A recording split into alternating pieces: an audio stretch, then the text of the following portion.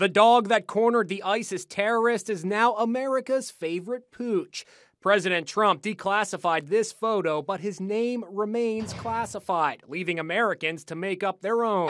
Classy. Yeah. Like classy. Oh, classy. Like classy. Oh, I love that. I know, classy. How about Rambone? The New York Post front page says Zero Bark 30, a play on the movie Zero Dark 30. CNN asked dog owners, declassify pics of your dogs.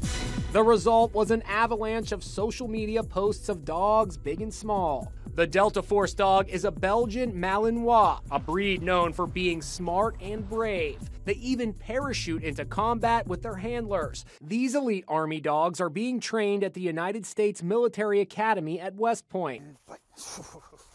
Good boy. A lot of them are trained in Europe, so you have to know the commands in Dutch what to say to them.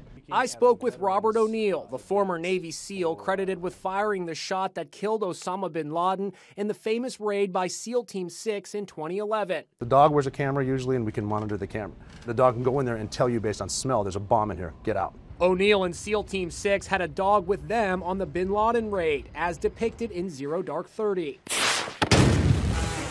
His name, also classified, was later revealed to be Cairo. Cairo had actually been shot before with an AK-47 in the chest and lived. Wow. That's saying something. And then we brought him because of his nose, because we knew if someone tried to escape bin Laden's compound, he could find him and he'd catch him. We've learned that Cairo passed away at age 12, following many peaceful years of retirement.